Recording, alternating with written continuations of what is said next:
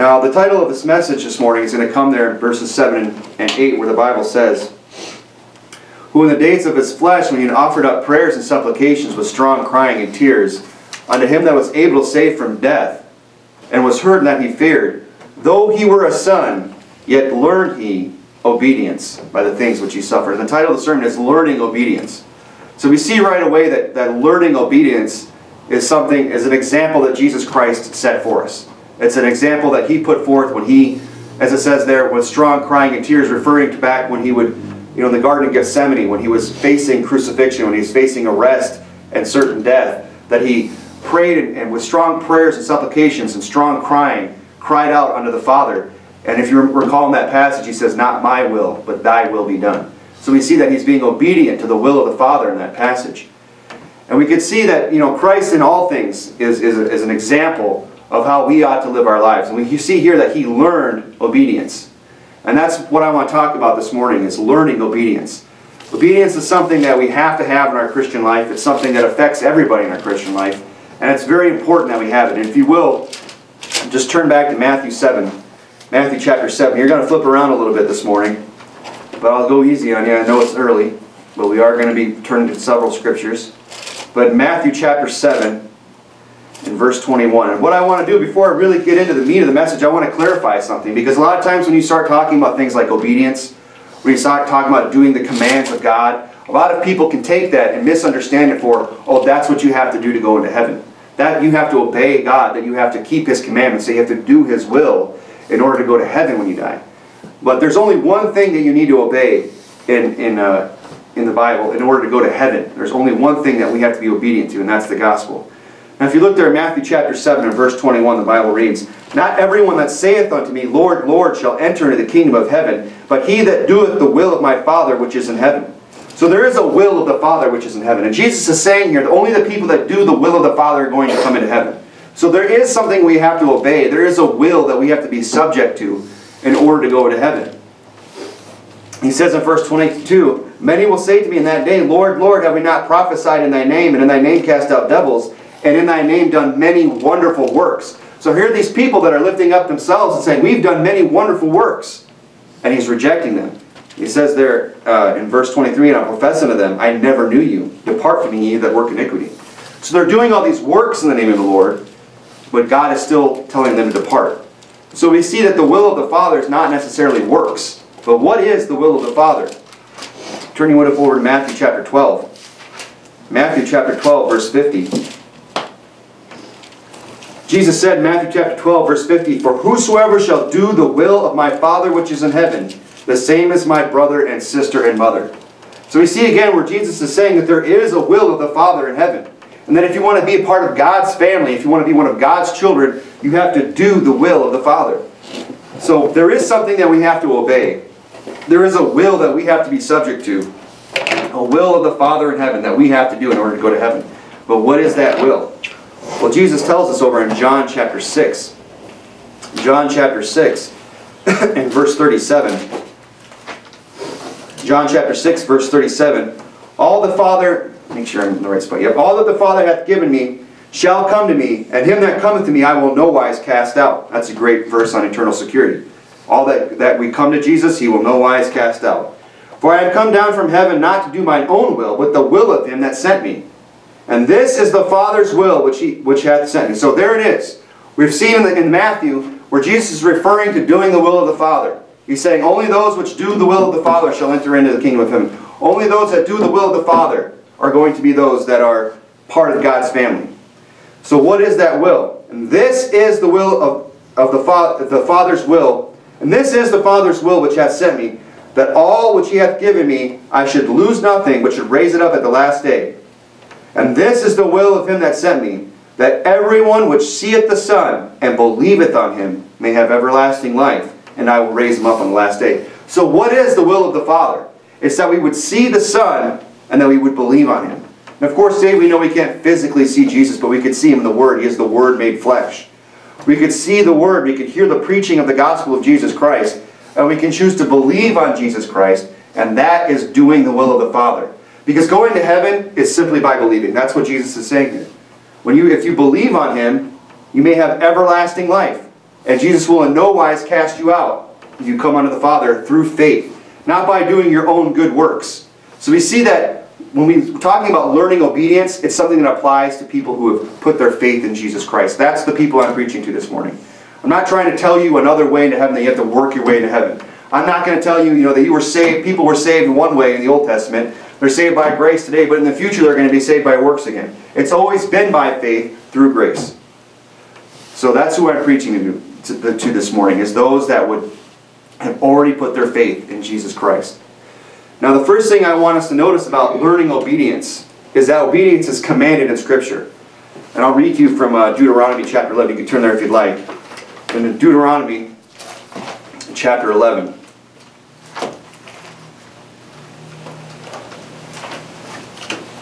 Learning obedience. What is the first thing we need to know about obedience? Is that something that is commanded in Scripture. Every believer is commanded to obey the Word of God. Deuteronomy chapter 11 and verse 26, where the Bible reads, Behold, I set before you this day a blessing and a curse. A blessing if you obey the commandments of the Lord your God, which I command you this day, and a curse if you will not obey the commandments of the Lord your God, but turn aside out of the way which I have commanded you this day, to go after other gods which ye have not known. So the Bible, through Moses here, is kind of reminding the children of Israel of everything that they have done at this point, everything that was leading up to this point. And he's telling them, look, all the commandments that I've given you, all of the law that I've laid down, all of these things, if you do them, if you obey them, you'll be blessed. But if you don't do them, if you disregard them, there's going to be consequences. So you see how obedience is something that is commanded in Scripture. And if you recall the Scripture, I can't remember exactly where it is, but it says, to obey is better than sacrifice. And disobedience is a sin of witchcraft. So we see that obedience is something that is a part of our life, and that is something that has to be a part of our life if we want the blessing of God in our life. So you see there in Deuteronomy where it says, if you obey, you're going to have blessings. But if you disobey, you're going to be cursed. So not only is obedience something that's commanded, but disobedience has consequences. Obedience has consequences, and disobedience has consequences. It's not as if we chose to just ignore the Word of God. If we said, I understand what the blessings or the commandments of the Word of God are, but you know what? I don't want to do them. And we just set them aside and say, I'm not going to obey the commandments of the Word of God. It's not that God just says, okay, well, I guess I won't bless you then. No, it's that He will curse you. God will actually, Himself will go against you. There will be a punishment. It will be just as if, you were one of my children were to decide not to obey my commandments. If I told them to do something and they did not do it, there would be consequences. It wouldn't just be that, I guess that's going to go undone. I guess they just get away with not doing that. No, there would be consequences because they would be taught to learn obedience. And that's something that we need to learn, because obedience is something that has consequences, for good or for worse. Now in Romans chapter 5, we're going to see how severe the consequences of disobedience can be. How severe the consequences of disobedience can be. If you recall, who was the first person to ever disobey in the Bible? Well, it was Adam, wasn't it? He was told, thou shalt not eat of the tree of knowledge of good and evil. He said, all the other trees thou mayest freely eat, but of the tree of the knowledge of good and evil thou mayest not eat. He was told, don't eat of that tree. And what did he end up doing? He disobeyed. That was the only commandment he had to keep. That was the one thing he could not do. And that's exactly what he ended up doing. He disobeyed. Now it was just one sin, but look at the consequences there in Romans chapter 5, verse 12. Wherefore as by one man, speaking of Adam, he is that one man. Wherefore as by one man sin entered into the world, and death by sin. So death passed upon all men, for that all have sinned. So when Adam disobeyed the commandment to not eat of the tree of knowledge of good and evil, it's not just that, I guess now he knows good and evil. No, there was consequences. Death came by sin, entered the world through him. He sinned against God. And then death entered by sin. And death passed upon all men. We all now have that fallen nature that Adam brought into the world. We all have that sinful flesh that Adam brought into the world. Look at verse 18. Therefore, as by the offense of one judgment came upon all men to condemnation, even so by the righteousness of one the free gift came upon all men at the justification of life. For as by one man's disobedience many were made sinners, so by the obedience of one many shall be made righteous. Now we can see here that the consequences of being obedient and being disobedient, of learning to obey and of not learning to obey. The disobedience made many sinners. We're all sinners today. We're all condemned because of Adam's sin, because of his disobedience. But we can also have the blessing of eternal life by the obedience of Jesus Christ. He became obedient even unto death. And he suffered those things and learned obedience so that many could be made righteous. So we can see how disobedience has consequences. You can see also how obedience has consequences. You know, if we want God's blessing in our life, if we want God to use us, if we want God to be able to bless us and to help us and to treat us well and to do good things for us, then we have to obey His word. It's not just this, well, I'm your child and I get to behave however I want and you have to bless me. That would be the attitude of a spoiled brat who just thinks that they should get everything they want just because they're somebody's child. They have to learn obedience. If you want good things from your parent, you have to do the things that they say. They have to obey their rules. I'll read to you from Exodus chapter 19. And Moses went up unto God, and the Lord called to him out of the mountain, and saying, Thus shalt thou say to the house of Jacob, and tell the children of Israel, Ye have seen what I did unto the Egyptians, and how I bare you on eagle's wings, and brought you unto myself. Now therefore, if ye will obey my voice, if ye will obey my voice, if you will obey my voice, and keep my covenant, then shall ye be a peculiar treasure unto me above all people, for the earth is mine. So he's saying here, if you obey, then you'll be my peculiar treasure. Then I'll be able to make you a light unto the Gentiles. I will make you a peculiar treasure unto me above all people, for the earth is mine. And ye shall be unto me a kingdom of priests and holy nation. So he's saying you're going to be special. You're going to be a peculiar people. You're going to be a holy nation, set apart, different from all those around you.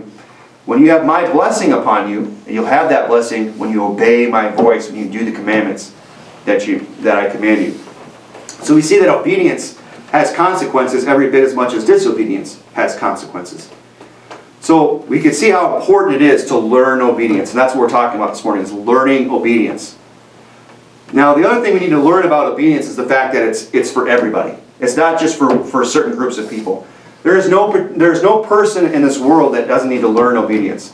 I don't care what your role is. I don't care what your position in life is, who you are. You must learn obedience. Obedience is for everyone.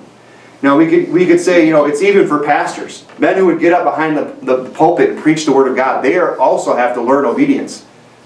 They must obey the Word of God. There's certain things that they have to obey in the Word of God. For example, just to become a pastor, you have to have met the qualifications of 1 Timothy 3 and Titus 1. There are certain things that you have to obey, certain things that you have to keep if you desire to be a pastor. Pastors are not exempt from being obedient to the Word of God. 1 Timothy 3 verse 1 says this, This is a true saying, if a man desire the office of a bishop, he desireth a good work. A bishop then must be blameless, the husband of one wife, vigilant, sober, of good behavior, given to hospitality, apt to teach, not given to wine, no striker, not greedy of filthy lucre, but patient, not a brawler, not covetous, one that ruleth well his own house, having his children in subjection with all gravity. For if a man know not how to rule his own house, how shall he take care of the church of God? Not a novice, lest being lifted up with pride, he fall into the condemnation of the devil. So we see here that even a pastor has to meet certain qualifications. And it's not that you can get most of these on the list and maybe miss one or two. You have to meet all of these qualifications. And if you look at that list, a lot of it just has to do with the type of character that person has. Vigilant, sober, given hospitality, apt to teach. All these different things that he must do and must not do. He must be blameless, the husband of one wife. You know, the divorcee cannot be a pastor. If you've been divorced, the pastor is not for you. You have to keep that commandment that God has commanded us. We must obey it, and that we should not put away our spouses. A man must not put away his wife if he desires to be a pastor. According to 1 Timothy 3, according to the Word of God, meaning that even the pastor is subject to obedience to the Word of God. Not only must they meet those qualifications, but we also know that they must preach the whole counsel of God. They can't get up as a pastor and if they want to obey God and be blessed and have a blessed church and a life and be used of God mightily, they have to preach the whole counsel of God. They can't. We see so many pastors that are failing today, so many pastors that are coming up short, so many pastors that are just washed up, wishy-washy, and just dead as a doornail, not doing great things for God. You know, all they could point to is a building. All they could say is, well, I have a huge parking lot. All they could say is, I have a very large building. It's a very large and empty building. And the people that are there are not doing great works for God. They're not going out into the highways and hedges and winning souls to Christ. It's because they're not getting up and preaching the whole counsel of God. They're holding back. They're trimming the message. They're not obeying the command to preach the Word of God. As it says in 2 Timothy 4, I charge thee before God. That's who the charge is to the pastor. It's who it is before. It's not just that the people are holding the pastor accountable for what he preaches, but it's that God himself is going to make that man accountable for what he preaches or what he does not preach. I charge thee before God and Lord Jesus Christ, who shall judge the quick and the dead as appearing in his kingdom. Preach the word. He didn't say preach the parts that are popular. He didn't say preach the parts that tickle your ear or preach the parts that make everybody feel good. There's a lot of negative things in the Word of God that must be preached. There's a lot of things that go against the grain of our culture that must be preached. And people pastors today are reluctant. They're gun shy to pull the trigger on the Word of God, on the harder, more difficult passages of the Word of God. There's certain passages that they'll never turn to. Certain verses that they'll never read. But they're charged before God. And when a pastor holds back, when a pastor does not preach the entire counsel of the Word of God, that man is in disobedience. He is not obeying the command to preach the Word. So we see, first of all, that obedience is for everybody, even for the pastor, even for a man of God who would get up behind the pulpit to preach the Word. He has certain qualifications that he must meet, and he has a certain obligation to preach the entire Word of God. Obedience is for everybody, and obedience has consequences. Obedience has consequences for the pastor as well. In 1 Corinthians 9, I'll read for you, for though I preach the gospel, I have nothing to glory of. Necessity is laid upon me, yea, woe is unto me if I preach not the gospel. So Paul is saying here, it's not that I preach the gospel just because I really like to. He's saying I preach the gospel because if I don't, woe is unto me if I don't. Because he's been charged to preach the gospel. He's been charged to preach the Word of God. That'd be a good verse for a lot of pastors today too. Woe is me if I preach not the gospel. Not just from your pulpit on a Sunday morning when you've got a crowd of people there trying to get them to come down an aisle and take and eat. It'd be good for pastors today to go out on Monday, to go out on Tuesday, Wednesday, Thursday, Friday, Saturday, to go out and preach the Word of God to the lost in the highways and hedges. To go out and actually knock a door and present the gospel to somebody and confront them with the gospel about their salvation. That would be good for them to do. I think a lot of pastors are going to give an account for that. They just want to send everybody else to go do the work, but they themselves don't want to get out there and get their hands dirty and preach the Word of God. And they have to understand this. Obedience has consequences for them too. They will give an account before God. In Hebrews 13, Paul wrote, obey them which have the rule over you and submit yourselves, for they watch for your souls. And that's a heavy charge to lay upon a man of God. That the man who gets up week in and week out and preaches the Word of God, that he is to be the under shepherd, that he is to watch for the souls of the people that are under his watch. That he is to make sure he preaches the whole counsel of God so they can know and understand how they ought to live their lives in order to be pleasing unto God and live a blessed and full life in accordance to God's Word. They are to watch for their souls as they that must give account. So we see that pastors are going to get up, or one day are going to give an account to God for the way that they preached, for what they did, for the watch that they kept over God's flock. But they may do it with joy, not with grief, for that is unprofitable for you. So again, learning obedience is that's for everybody, and it has consequences. It's for pastors even. But also it's not just for the pastors, but it's also for the flock, the people that are under the sound of the pastor's voice. In Romans 14, verse 7, the Bible says, for none of us liveth to himself, and no man dieth to himself. For whether we live unto the Lord, and whether we die unto the Lord. Whether we live, therefore, or die, we are the Lord's. For to this end Christ both died and rose and revived, that he might be Lord both of the dead and the living. But why dost thou judge thy brother? Or why dost thou set at naught thy brother? For we shall stand before the judgment seat of Christ.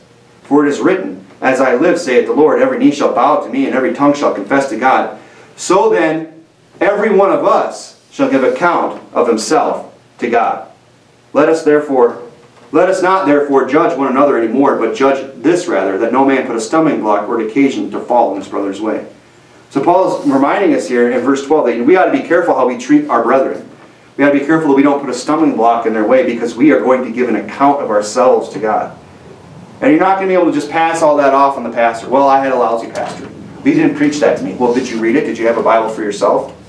We're going to give an account to God ourselves as members of a flock. It's not just the pastors that have to learn obedience, but it's also for the flock. I mean, that's the purpose of the pastor. That's why he needs to be obedient to the Word of God, to preach the entire counsel of the Word of God, so that the flock could give an account, a good account of themselves to God. See, we're going to give an account for our works here on this earth as members of the flock.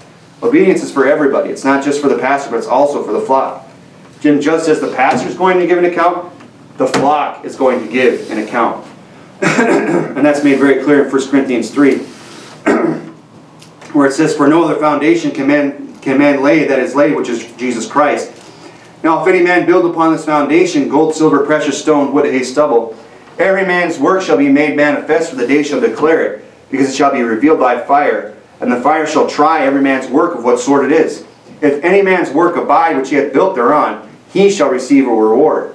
If any man's work shall be burned, he shall suffer loss, but he himself shall be saved, yet so as by fire." So the Bible is showing us here that we're going to give an account for the works that we do here for God.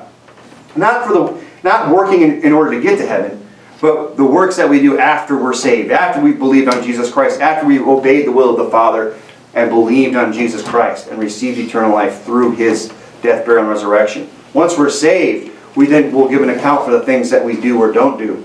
And it's not referring to things that we, sin that we fall into. God has forgiven us all of our sins.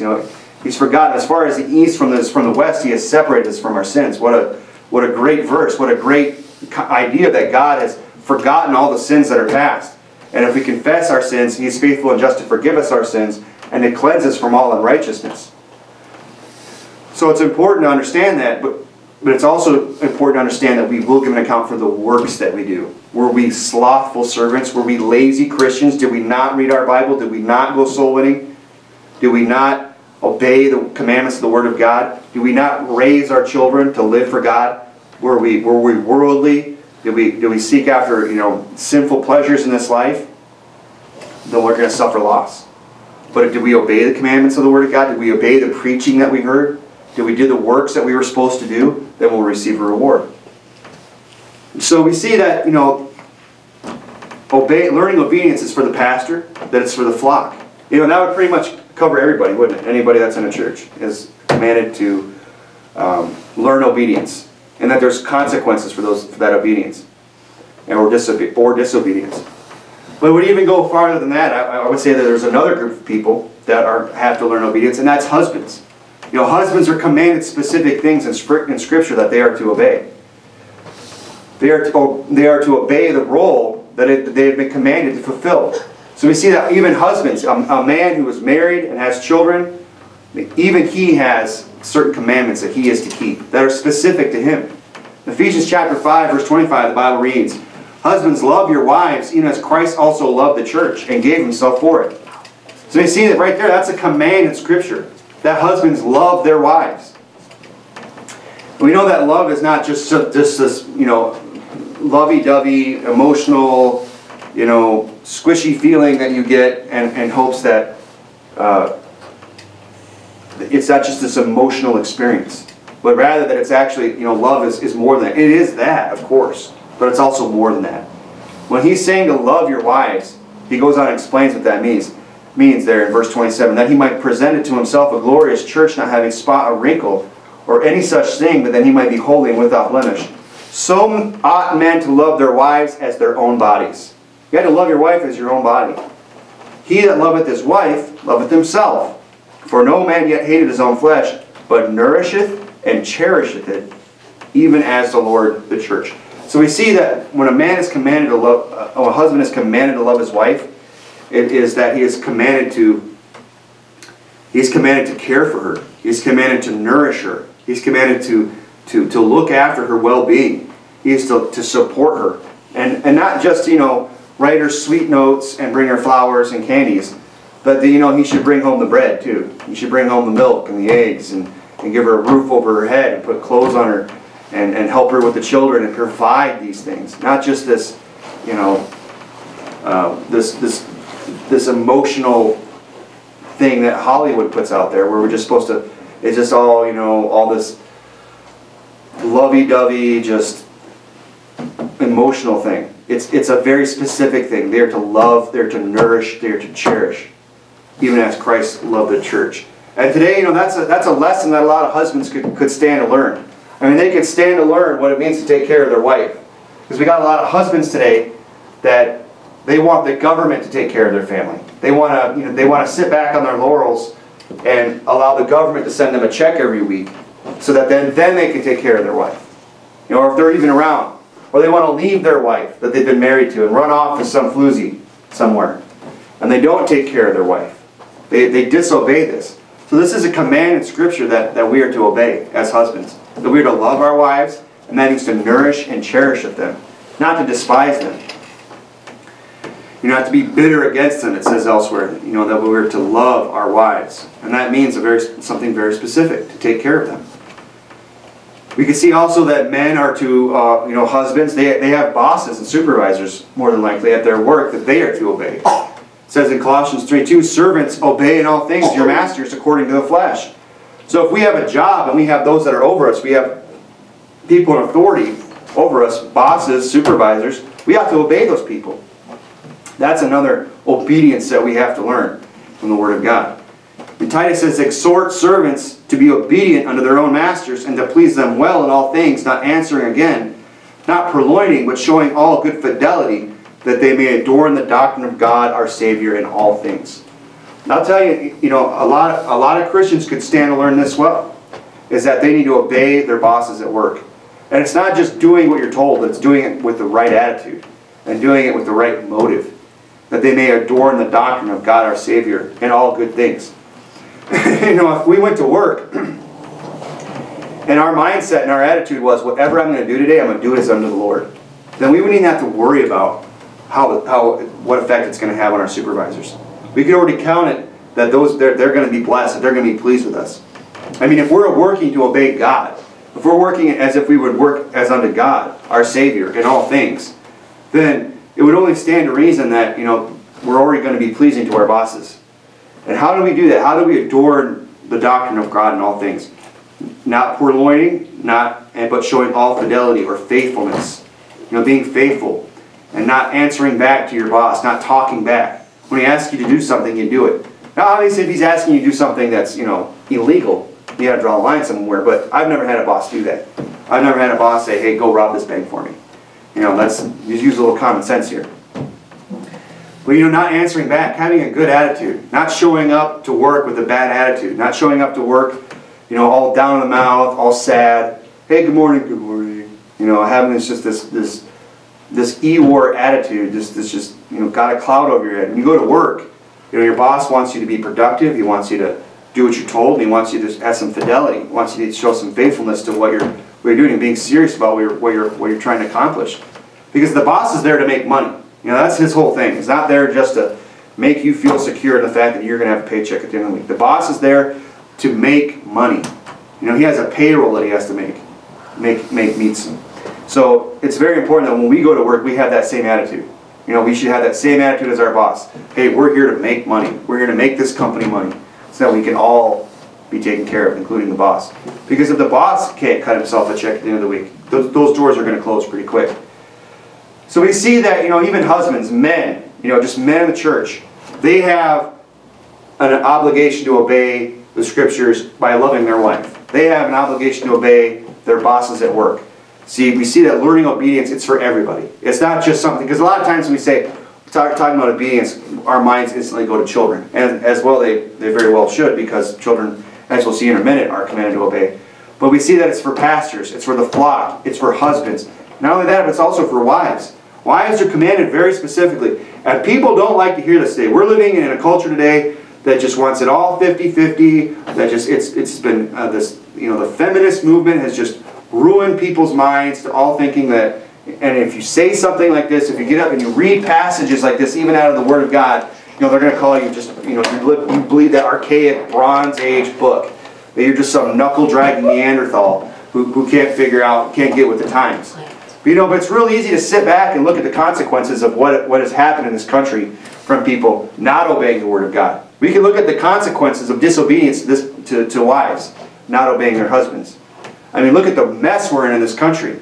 We got women in the workforce, they're not taking care of the children, they're putting them in these public school systems where kids are just getting brainwashed and all this nonsense.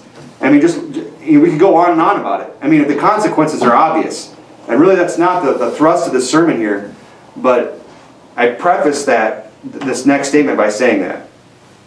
Because a lot of times, like I said, when you get up and you say something about what I'm about to say, people just bristle, But as I've heard it said, if I'm rubbing the cat the wrong way, the cat can turn around. Because I'm going to keep preaching the Word of God the way it's written.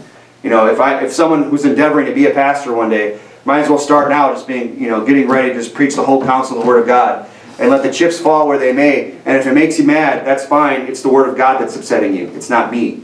I have the audacity to get up as a pastor to preach the Word of God. I mean, that's the job of a pastor, to get up and preach the Word of God as a preacher.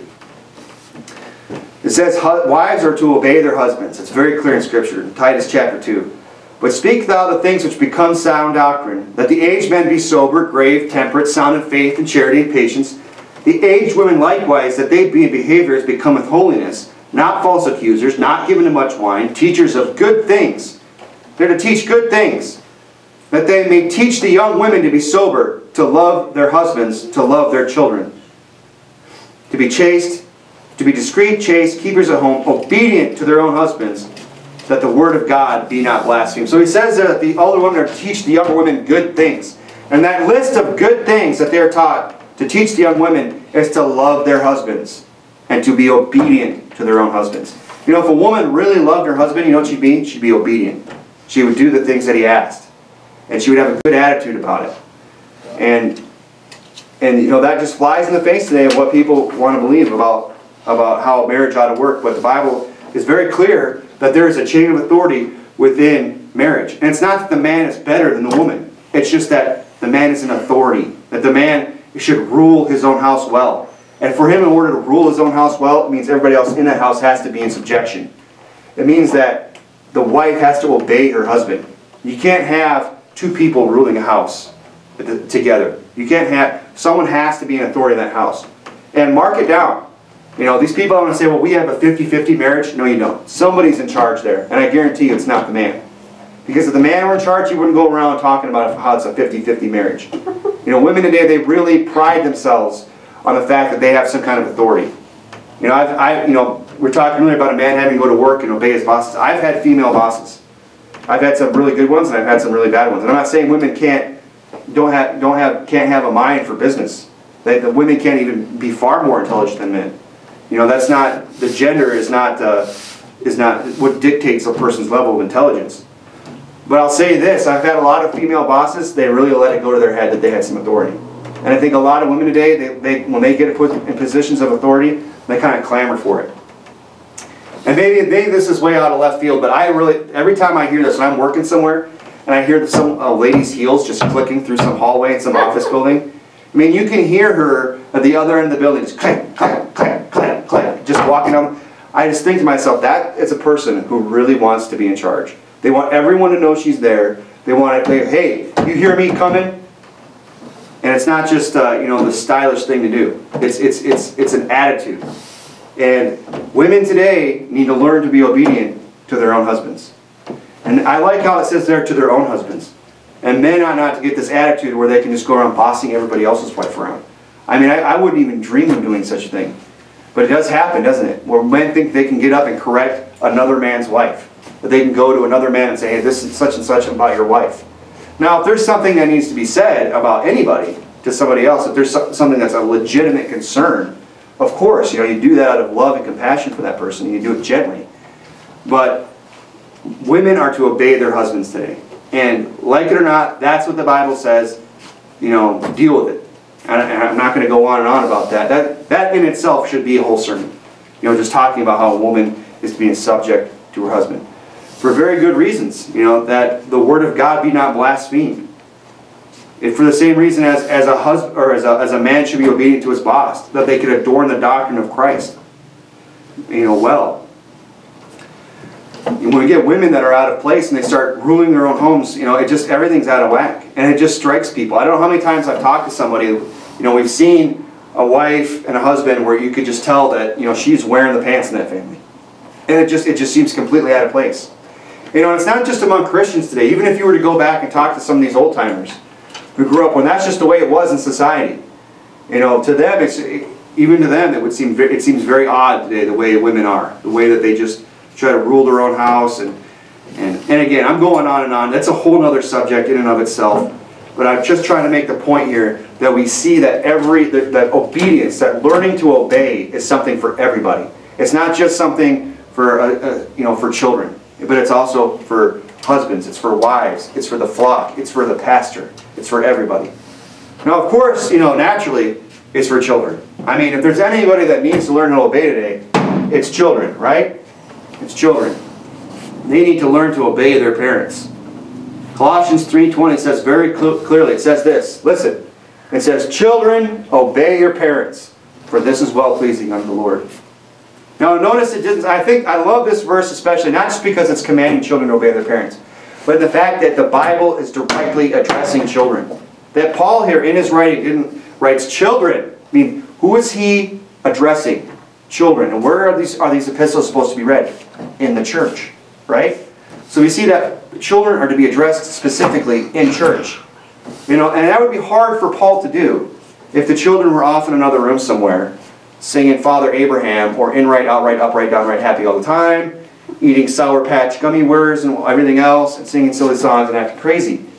So this is a great verse, not only to show children that they obey their parents, but also to show us that children should be in the service with their parents. That children should be under the sound of the preaching of the Word of God with the adults. And that's why I thank God for a church that does not separate children from their parents.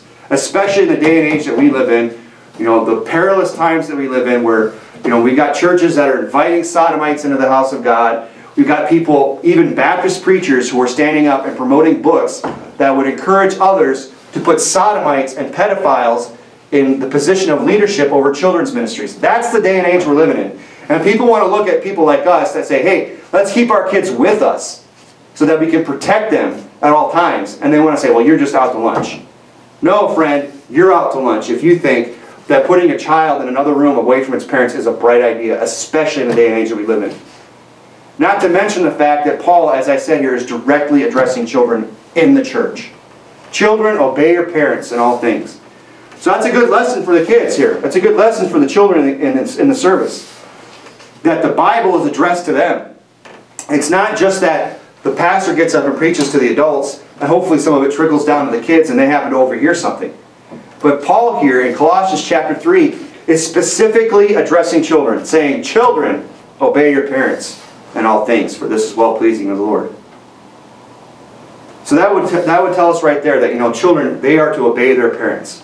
And then, well, what does that mean to the child? Well, how do I do that? The child might be asking, well, I really want to please God. I really want to do the right thing, and I want to keep the commandments of God. They say, I want to obey my parents.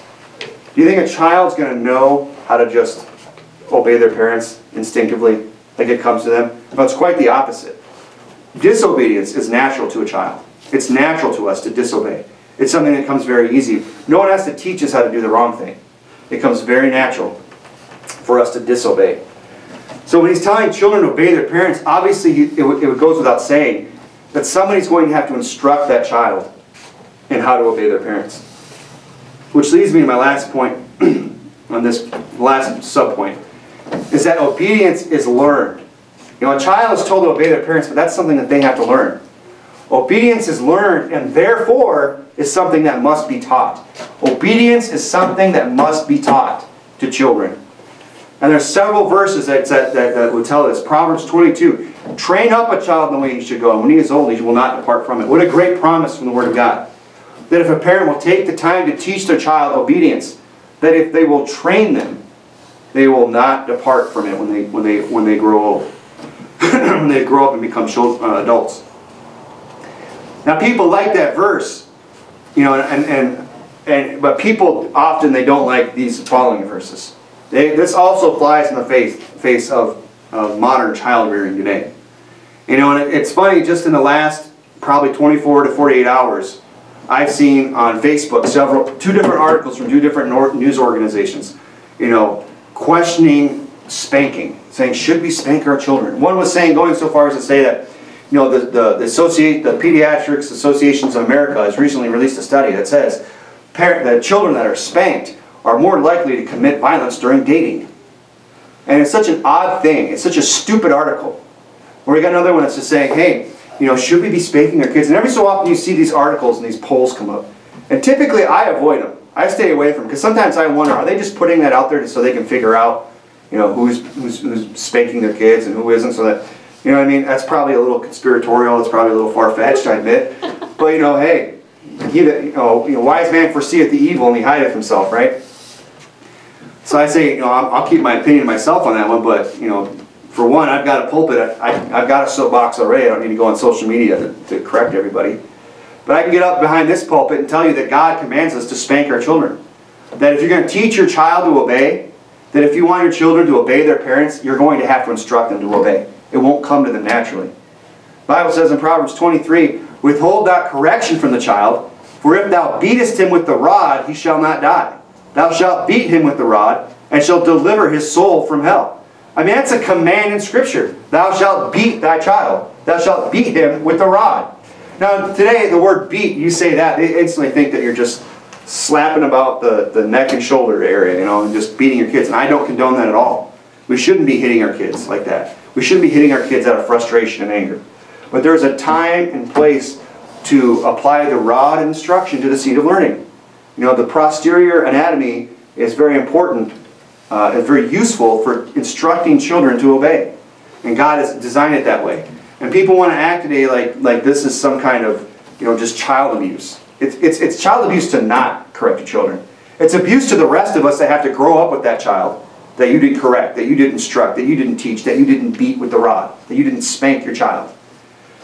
It's abuse to the rest of us in society to have to grow up with them and watch them turn into spoiled, entitled brats who think that they can act however they want.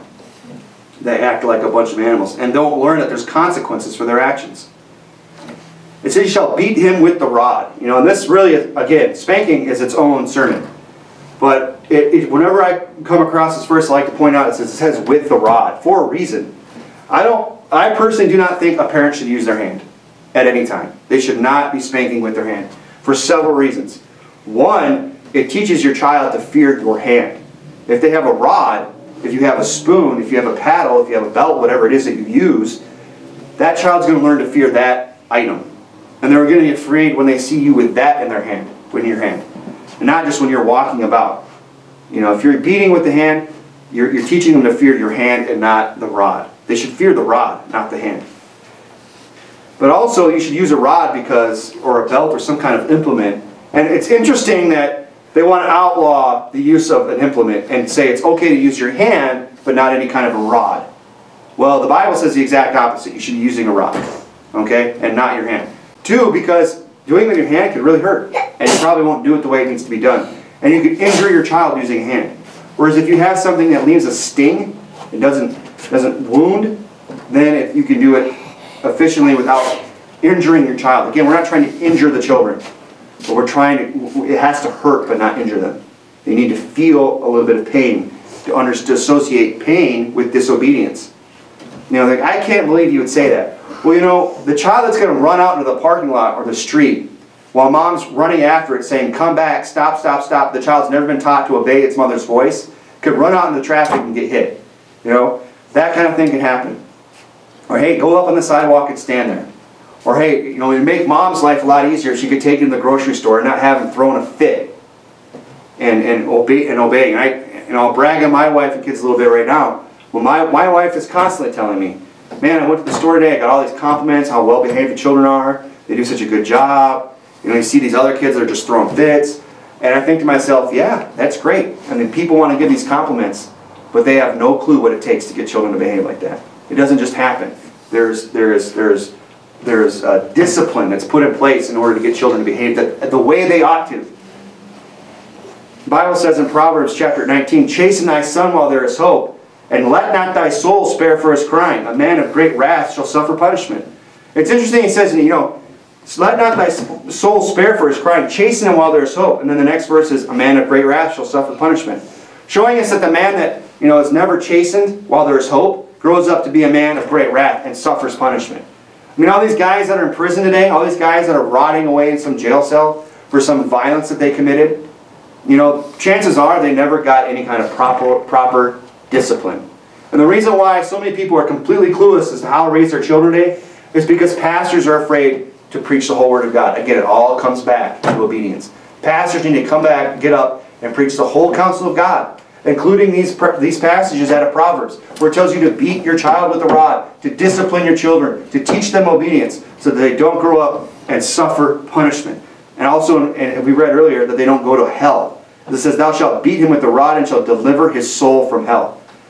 Now, is spanking your child is what keeps them out of heaven? No, but it teaches them that there are consequences and that they're sinners. And they start to figure out real fast, why am I getting spanked all the time? Why is it I can't obey like I should all the time? Oh, it's because I'm a sinner. Then their heart is tender towards the gospel. And it's very important, and I think people, a lot of people hear this kind of preaching and say, yeah, and they want to start doing it right and disciplining, and again, it's a whole other sermon, it warrants its own sermon, but I see them too, I don't think people understand exactly how strict to be with spanking and how important it is and how to do it, frankly. The Bible says in Proverbs 20, verse 30, the blueness of a wound cleanseth away evil, so do stripes the inward parts of the belly. He says it's the blueness of the wound that cleanses away evil. People are so afraid today to get a little bruise, to get a little scratch, to get anything like that. But listen, if the child's got a little bruise in their bottom, they're not going to die. Not let thy soul spare for his crying. It says that is what's going to cleanse away evil. That's what's going to teach them. You don't have to do that every time, but there might be times when you really have to let a child know, look, you're way out of line, and I'm serious about what I'm telling you. And they have to be corrected, and they have to be spanked. Because children are commanded to learn obedience. And to learn obedience, someone has to teach obedience. And it all comes back to this, is that obedience is the example of Jesus Christ. How did he learn obedience? Through the things which he suffered. Well, how is a child going to learn obedience? Through the things which they suffered. They're going to have to suffer some spanking. They're going to have to suffer, be taken over the knee and having a paddle or a belt put to their backside and taught to obey. They're going to have to suffer to learn obedience. Just as Jesus had, of course, he wasn't being disciplined or chastened for sin, but he had to suffer, and he learned obedience in that suffering. The Bible says in 1 Peter chapter 2, verse 21, for even hereunto were ye called, because Christ also suffered for us, leaving us an example that ye should follow his steps. That we also might have to suffer. It might be that God requires us to go through some suffering. But that's the example that Christ set. That's the example that we are to follow. Is having to maybe go through some sufferings, going through some discomfort, going some things that are unpleasant and uncomfortable.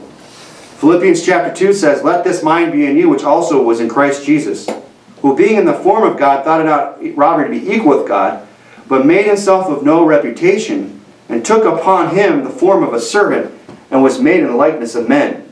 And being found in fashion as a man, he humbled himself, and became obedient unto death, even the death of the cross. Jesus was willing to obey even unto death, even to the death of the cross. And that's the kind of obedience that we need to have in our Christian lives. If we want God to bless us, if we want God to use us, then we need to learn to be obedient even unto death. And it might even be in our lifetime. Should the Antichrist come to power, and should we go through the Great Tribulation, that might be a literal interpretation that we have to learn. That we might have to be obedient unto death if we're going to be used of God, if we're going to be blessed by God. God requires that of his children. He tells us that we are to be obedient even unto death, and he will give us a crown of life. But that's the example of Jesus Christ. He had to learn obedience, and he was willing to learn that obedience through the things which he suffered. So can we, like Christ, can we also learn obedience this morning? As pastors, as a flock, as husbands, as wives, as children.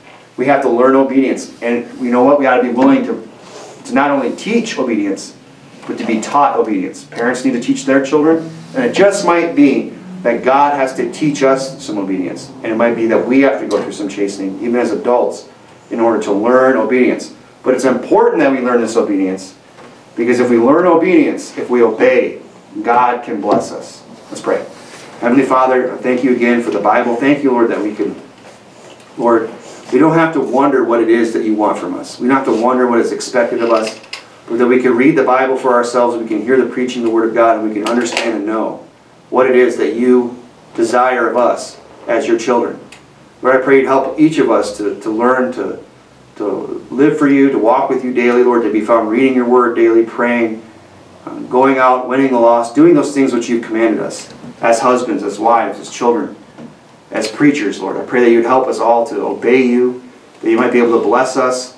And Father, if we've been disobedient, Lord, that we would, we would understand that you chasten us out of love and out of a desire to see us get right, so that you can use us and bless us.